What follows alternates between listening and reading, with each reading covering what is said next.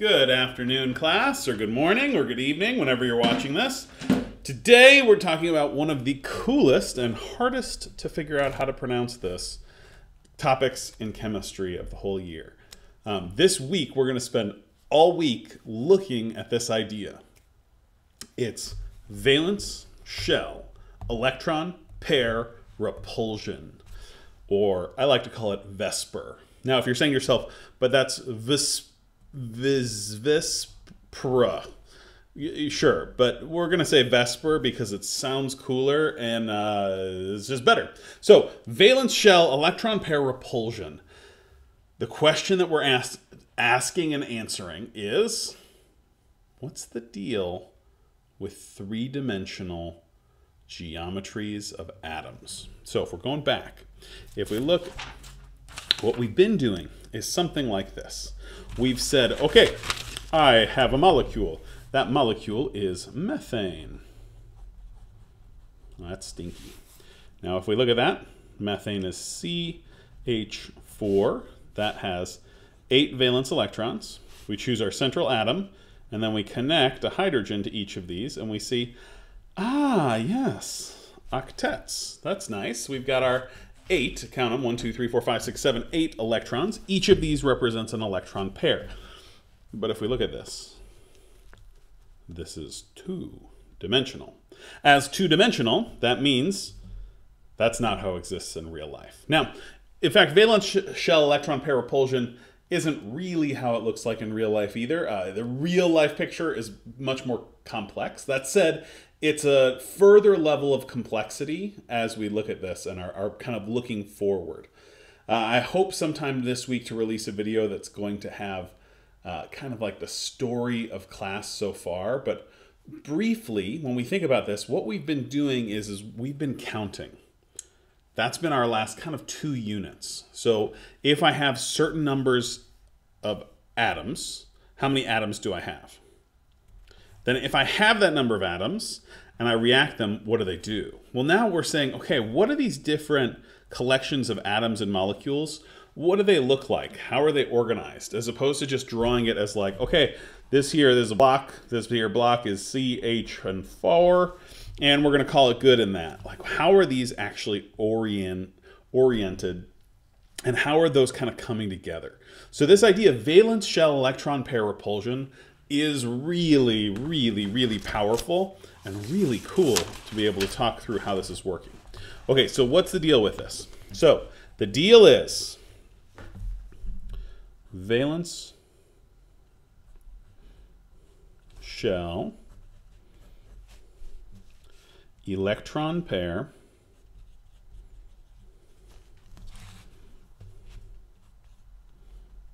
repulsion. If you can remember that, VSEPR, and I'm doing a really bad job taking the video today. Valence shell electron pair repulsion. Think of it like this. So our electrons, they always come in pairs, or almost always. We're only talking about the electrons in the valence shell. And since they all have negative charges, they repel each other. So electrons will repel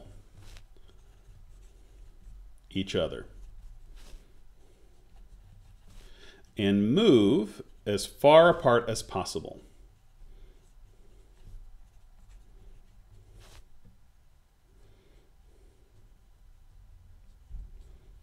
Okay, so what does that mean?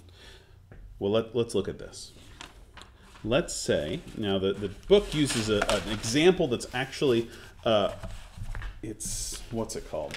An exception to the octet rule when they're looking at the first one.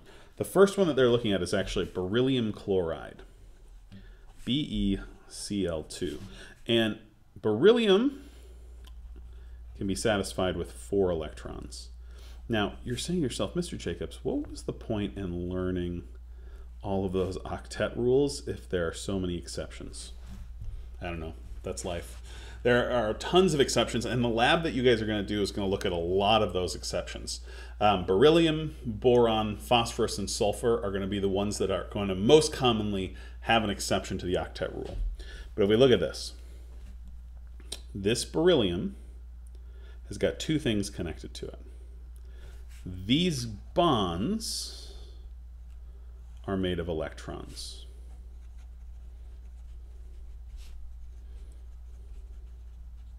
So if we think about the three-dimensional shape of this, we are going to look at something and say, okay, well, those electrons both have a negative charge. That means in three-dimensional shape, these are going to repel each other. So if I'm going to go ahead and pull up your lab, and this is something that you'll see within your lab, let's switch it over. So if we look at this, this is a copy of your lab that you guys are going to be doing. This is the program. You're going to Google PHET VSEPR, V-S-E-P-R. And what it does is it builds a three-dimensional model. So what I've created here is a three-dimensional model of beryllium trichloride. And if I look at this, electrons and electrons, whoocha! When I bring them close to each other, as long as they're left to their own devices, these are not fixed in any location around the atom. But they will always repel so that they are 180 degrees away from each other. This shape is called a linear shape. Why? Because the molecule forms a line. So what's happening here? As I'm bringing this bond closer to the other bond, the electrons inside there, the pair of electrons in the valence shell, are pushing apart that atom. And no matter what view we look at it, it's always going to be a line. Kind of fun. Okay, so if we look at that, so if we jump back here, if we have just two pairs here, we get this shape. That shape is called the linear shape. Now, linear is not the only shape that molecules can get. So linear, beryllium trichloride. We have a split between these atoms here, and they're separated. Something that we could have is something called bent. So in bent, and our bond angle here in linear, is 180 degrees. When we have a bent molecule, what's happening is we have an oxygen with our two hydrogens. I'm just going to add these in here. But oxygen is not an exception to the rule. Oxygen has a complete octet. So let's go ahead and take a look at that on the simulation. If we look at that, we can see, okay, so oxygen, H2O, well, right here, it's got two lone pairs. Isn't that kind of fun? That's why this program is awesome. If we look now, the two lone pairs are also going to push apart away from each other, and they're going to move everything as far apart from each other as they can. Now, as we look at this, you'll see no matter what situation I put this in, I can always have this as a bent molecule with two lone pairs that are there. So it's not just the bonds that are repelling each other, it's the valence shell electrons. That includes the other electrons within the octet. And they're going to go ahead and push apart from each other as best they can. All right, now here's the shape that you are not familiar with. If I have four connections to something, I get this awesome shape here. This shape is called a tetrahedron or a tetrahedral. Now, I can also do this if I wanted to with bonds. So if we were to go back to our methane that we had before, that was CH4. And if we look at CH4, what we're going to do is the furthest apart in three-dimensional space four things can get from each other is actually like this. So this is CH4, and we've got our hydrogens kind of coming out, and we're all moving at a different angle here. This is called a tetrahedral shape. a tetrahedral shape, and let's go ahead and jump back over to our sheet so we can talk about what a tetrahedron looks like and how do we draw that, since we're not doing this within a program all the time. So a tetrahedral shape, what I have is, if I've got CH4, the way that we'll write that is we'll have our central carbon here, and then anything that's in the plane of the paper, we're just going to draw like we would normally. So CH4, we've got two of them that can fit in the plane of the paper. And then our other ones, we're going to have one that's like shooting out towards us. So the way we show that is we actually draw this outwards, kind of coming towards me. And I put the H here, so that's like it's popping out. It's sort of like the bond is moving towards you from a perspective. And then we do the opposite, but with a dotted line, and that's saying it's going into the page there. Now our bond angle for this is going to be 109.5. That's as far apart something can easily get to move away from that. Now, one of the things that you're going to see is we're going to have, all right, so this is one that doesn't break the octet, and this is actually also a non-polar bond because each thing is pulling equally well. On your lab, you're going to see some things will move away from that shape. That's because the electrons will be pulled towards atoms that are a little bit more electronegative, and that will change the bond angles of these different pieces. Now, if you're saying to yourself, okay, who cares about this? What's the deal with this? So literally every single biological interaction has to do with the shape in 3 dimensions that that molecule can take and make. So everything, when you think about like, all right, why am I me? Oh yeah, that's right. I've got half of my mom's DNA, half of my dad's DNA. Well, that DNA codes for RNA, which then codes for proteins. Those proteins take their shape, and that's what makes them work. So really, like, if we're looking at this, this is the foundation for not only all of like a good chunk of chemistry, this is also a foundation for why biology works the way that it does. Okay, now, one thing that's kind of awesome about this, if we go back here to our bent molecule is actually a tetrahedron. You ready for this? You kind of saw this because these electrons here, even though we don't see them in the way their bond is, it's kind of like Mickey Mouse electrons, those are also going to form that 3-dimensional tetrahedral shape. Same with my next one, the trigonal pyramid. So that's 3 things forming a pyramid, and our example for trigonal pyramid is going to be NH3, which is ammonia. Now, if we look at ammonia, and we go ahead and pull it up in the simulation, or something like ammonia, what we're doing is we're getting rid of one of these, but we still have our octet. So what we have is, we have 1, 2, 3 pieces connected to our central atom, those 3 pieces connected to the central atom, and a lone pair. And that lone pair still pushes apart and repels those bonds. Because remember, the lone pair is 2 electrons, and the bonds are also 2 electrons, which is kind of awesome. So when we look at this, ammonia then, if we were to draw this on our paper, well, what we're going to do is we're going to say, all right, well, let's take this and we're going to put 2 of these in the plane of the paper. Let's see, I'm having a hard time finagling this. Let's do it like that. Yeah. Something like that. Now, the way that we're going to set this up then on our paper, if we were going to draw this trigonal pyramid molecule, what we're looking at here is we've got, okay, N, H, H, and then I'm going to make sure I include that lone pair because that's part of what's pushing those other ones away. And then I'm going to add another one in the background, like that's going into the page there for my trigonal pyramid shape. So why is this called trigonal pyramidal? or trigonal pyramid, we've got 1, 2, 3 things. So that's our pyramid with the top there. So trigonal pyramid. Why do we saying that? Well, because there's also trigonal planar.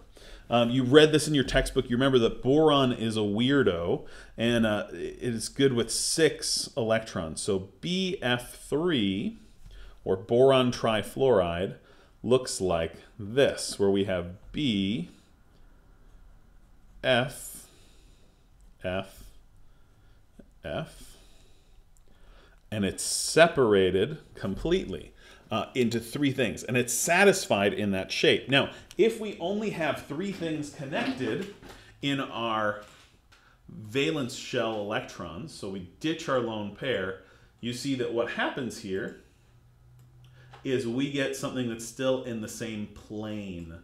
So in order for these to repel each other, really, it's like they hate each other. So imagine, I don't know, middle school pseudo-romance where you guys are all pretending like you don't like members of the other sex, so you get as far away from them as you possibly could. It's sort of like that. So it's like you bring it close together and then like they just run as far away as possible. That's what's happening. That's why we have all of the shapes that we do have for each of these parts. Well, I look at this then, I see that we have the most stable configuration where they are getting as far away from each other as possible. The valence shell electrons are repulsing as much as they can, is all in the same plane, and we are 120 degrees from each other. So trigonal planar, it's just like that. We've got all 3 things going through the same part here. So this valence shell electron pair repulsion is really, really cool. So if we look at this, the steps that we have that we're going to take here when we're working with this, first thing you're going to do is you're going to ask yourself, all right, what's the Lewis structure? So when I have to figure out what's the 3D shape here, and you're going to have a little bit more practice with this as you play through your online lab.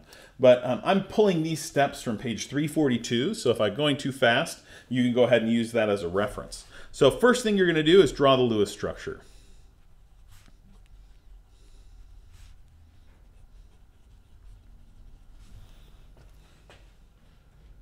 That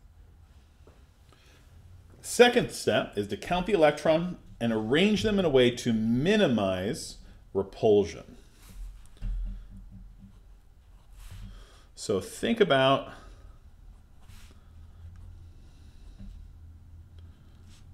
how to minimize repulsion.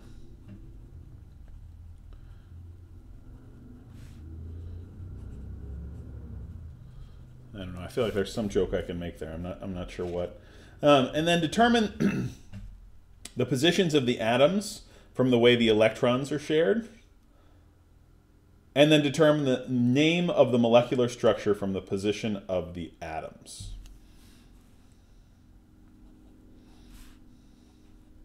So place your atoms. And then name structure.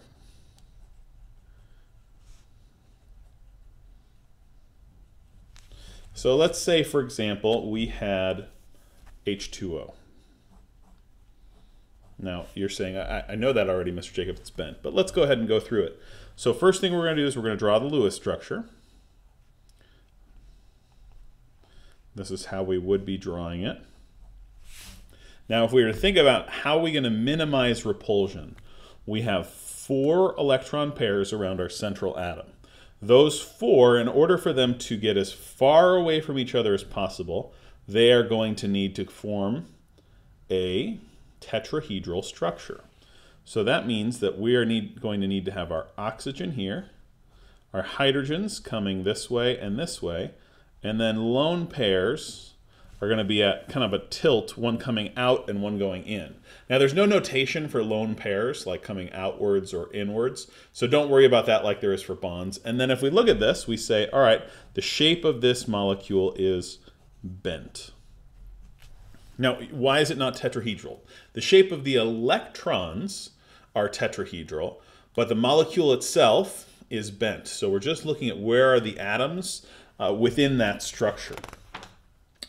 If we're looking at this, so here are the list here. You can see this in your textbook on page 345 of all the different names. If we just have a single atom, of what are the different bond angles for those pieces. Now, this gets a little bit more interesting once we add in double bonds, but the process is still the same. So for your lab, what you're going to be doing is you guys are going to be taking a look at a number of different first models, just like I had shown up there, of A, B, C, D. You know, if I have X number of connections to something, how is that going to affect those pieces? I'm going to go ahead and just take a minute to kind of walk through part of that lab with you. So I know this video is long, so if you need to pause and come back to it, pause it here. Because what you're working on the rest of the week, you're going to finish up your quiz from last week, and then you're going to have your lab that you're kind of stepping through. So if we look at this, what you're going to be doing is A is going to be the central atom. You can't remove that. B is a single bonded, C is a double bonded, D is a triple bonded atom, E is electron pairs. So those are your lone pairs that are not bonded. How this lab is going to work, what you're going to do is you're going to draw your molecule to the best of your ability. Doesn't need to be beautiful. You do have to do it though. Then write in, so make sure you're clicking on the molecular geometry, labeling in your picture the bond angle. That's something students often forget. Make sure you're still doing that. And then looking at the central atom, is the octet satisfied? Now within this lab, you are going to look at a couple things where we're going to have satisfied octets, and some that are exceptions to the rule. So like any rule, there are exceptions to it. So if we're to do this first one here, AC2, A, central atom cannot be removed, C2, double bonded white atom. So if I go and I pull up my lab here, what that's going to look like is it's going to be A, C2. Make sure that you've got molecular geometry clicked, electron geometry clicked, and to show all bond angles that's clicked. I'm using the HTML5 version, which I highly recommend that's the one that you use. There's an older version of this that might have a harder time running on your computer. Now if I look at this, so this is what I would be drawing then in here in my lab. So if I hop back over to the lab, see, oh, okay, I've got 180 degrees. This is what it looks like. What you're going to be doing is you're going to be drawing that right here. Doop, doop. You're going to put in the molecular geometry, in this case, linear. And then, is the octet satisfied? Yes or no? So in this case, we'd go, yes, it is. Our central atom has 1, 2, 3, 4, 5, 6, 7, 8. 8 is an octet. You'll also need to make sure that you're labeling that 180 degree angle that is there. You're like, oh man, okay, that seems like kind of a lot. No, it's going to take you like about a minute per thing as you're kind of moving through these different parts. Okay, so if we look at this then, for each of these, for the first set, that's what you're going to be doing. After you finish that, you're going to take a look at all of those, and then we're going to jump over to the real molecules. So you're going to take the generic formula, which of these up here represented H2O. And then what were the bond angles from it? And then what are the true bond angles? So you're going to be comparing, okay, this is if everything is just generic. There's no real atoms that are here. This is what it is in real life. The difference is going to be that we have some electronegativity differences in our new molecules. So you're going to compare each of those pieces. Once you've done that, what we're going to do is we're still going to have in the Real Molecules tab, drawing each molecule, naming the geometry for the ones that break the octet. So you're going to go ahead and do the same thing for ones that break the octet. Let's just make sure that everybody can see, okay, how do we do Real Molecules? So if you go on the bottom here, you can click Real Molecules. And there's a pull-down menu that's going to let you see, all right, hey, let's look at all these different pieces. So that first one, the real molecule, is CO2, and it has the exact same geometry as our generic model did. This is one carbon with 2 oxygens connected to it. The octet is satisfied, and we're good to go. Some of the others, you might see a difference there.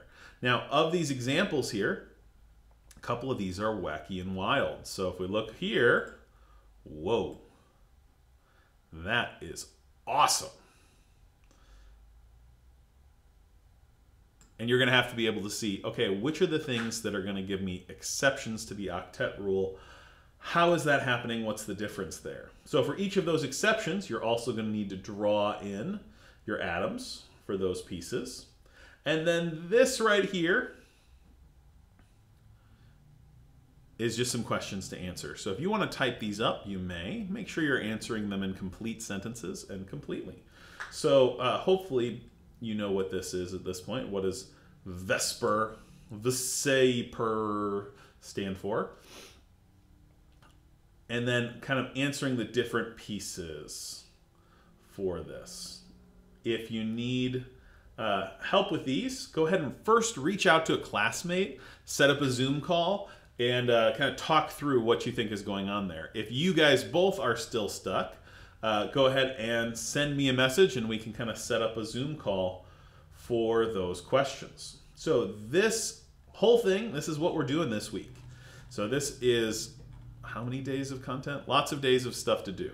So go ahead, get started on this. This is 4 days worth of material to kind of take your time as you go through that. You guys have a wonderful week, and hopefully we will talk soon. Thanks, guys.